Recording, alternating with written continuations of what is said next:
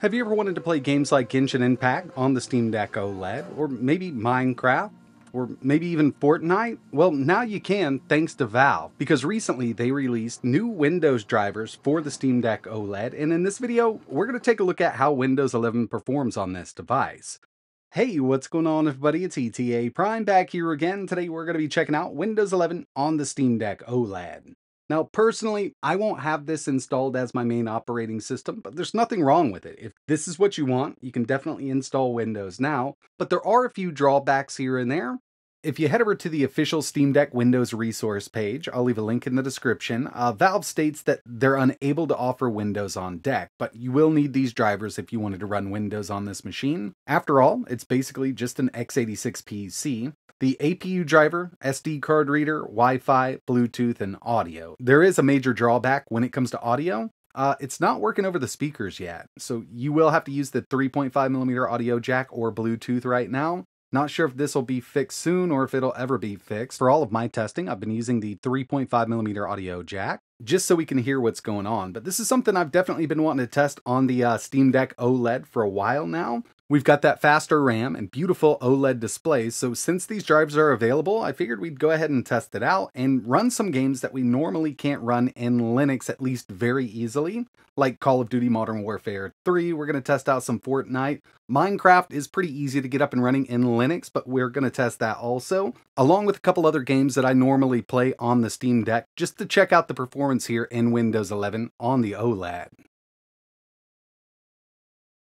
Moving in just a bit closer to get a look at everything, as you can see, we've got that custom AMD APU, 4 cores, 8 threads, up to 3.5 GHz in the OLED, 16 gigs of LPDDR5 at 6400, and of course the custom AMD GPU, and from the BIOS, I've just set 4 gigs of VRAM here.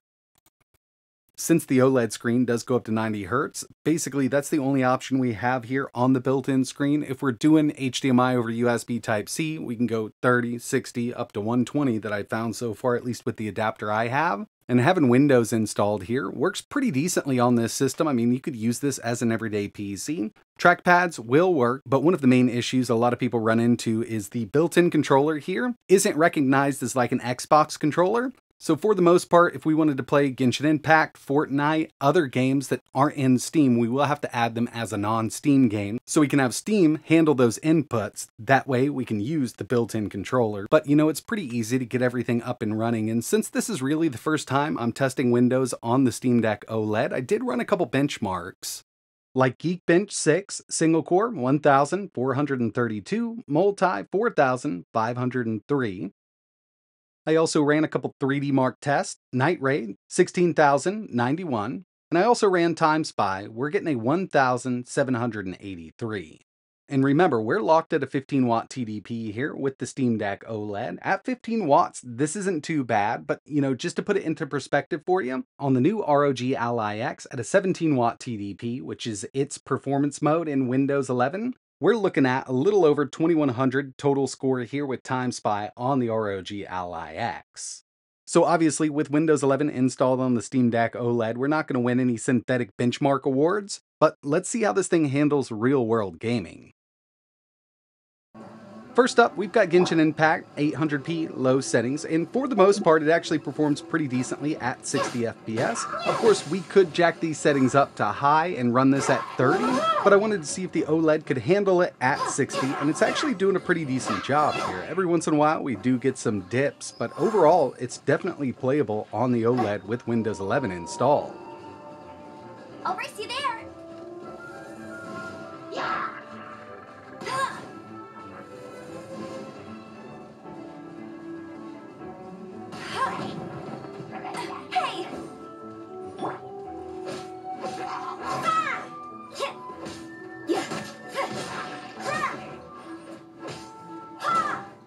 The next one I wanted to test here was Minecraft. This is the Windows version, non-Java, and of course in Linux and SteamOS, you can always install the Java version if you want to. I have the refresh rate set to 90 Hz, and I've actually locked it down inside of the game. We're at 25 chunks, fancy graphics is on, and it does run pretty decently. Of course, Minecraft isn't a super hard game to run, but thousands and thousands of people play it, so I figured I'd show it off in this video.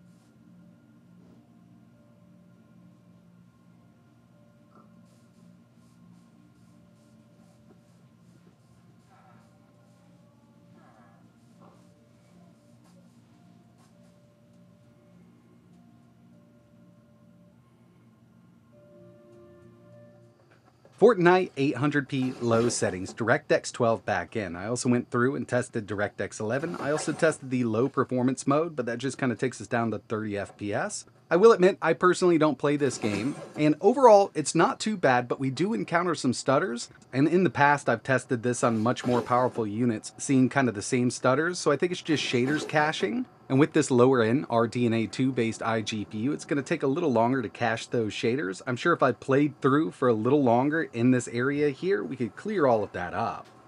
But for the most part, we had an average of 71 FPS. Moving over to Call of Duty Modern Warfare 3 using the built-in benchmark. Low settings, 800p, FSR is set to balanced, and I am using NVIDIA's frame gen, so with this we are using FSR 3. Not bad at all. I mean, we've got a pretty steady 60. By the end of this, we actually had an average of 62 FPS, but our 1% lows were pretty low. And I do have this set to 90 Hz in the settings, but for some reason during gameplay, it locks itself to 60. Screen on this up to 90 Hz. In Windows, that's what I got it set to, and in the game. Little odd there, and even in the menu it does jump up past 60, so I'm not sure what's going on here. But as you can see, we had an average of 62, and our 1% low was sitting at 28. And I do think this has a lot to do with using the AMD's frame gen, and this is from within game, it's not from the AMD settings or anything like that. And I should mention that this is one of those games that preloads the shaders in Windows. It took 36 minutes to preload the shaders here. I actually had to do it 3 times. I definitely had to test out Forza Horizon 5. This is a game that always gives me issues inside of Linux. Obviously, it's made by Microsoft. I'm sure they're doing more optimizations over here in Windows. And yeah, we are seeing better performance in Windows on the Steam Deck. I knew this would be the case. You know, I've tested it in the past on the older LCD Steam Deck with Windows. And on some other handhelds, I'm seeing anywhere from an 18 to a 32 FPS increase going from Linux over to Windows with this game, depending on your hardware.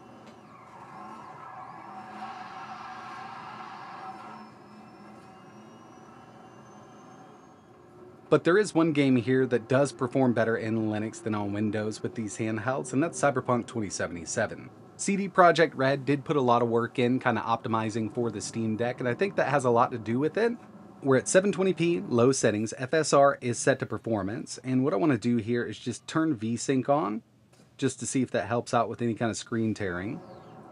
But for the most part, we're seeing an average of around 41 FPS. And on the Steam Deck, with these same settings, I can actually see around 53 FPS on average. That's not the Steam Deck preset, we're using low settings here. So yeah, when it comes to this game on the Steam Deck, I'd much rather play it in SteamOS.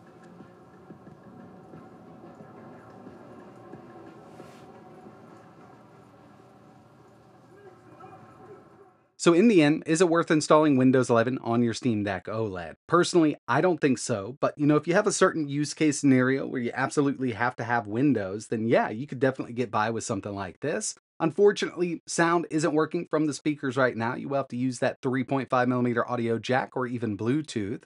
But you could get by doing something like this if you absolutely have to have Windows installed. For me, what I did was just use a separate drive to install Windows on. That way I didn't wipe my main drive here. I can just reinstall it. I've got SteamOS ready to go. And the main draw to that is just the optimizations they've done. Great battery life with the Steam Deck OLED, constant updates, and everything that I really want to play does work inside of Linux. Of course, you will run into some games that just aren't compatible over there on Linux.